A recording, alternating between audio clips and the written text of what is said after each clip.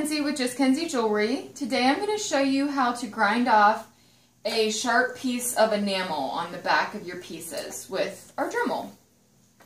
So I'm going to find the wheel that I want, put it in here, tighten everything down, and then I have my finished piece, but it has some sharp little edges on the back.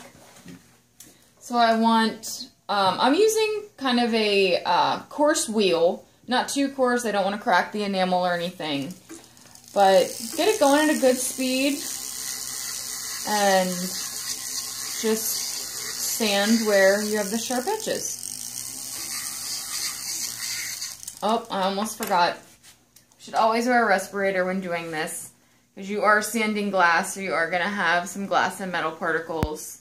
I like these ones with a little extra breather on the front.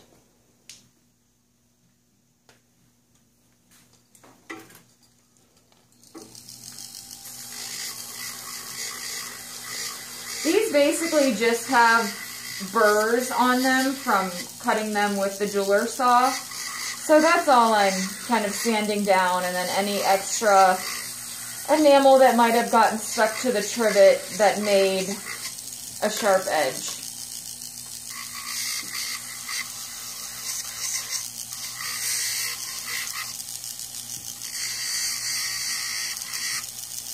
You can kind of start seeing the copper come through a little bit. That's fine with me.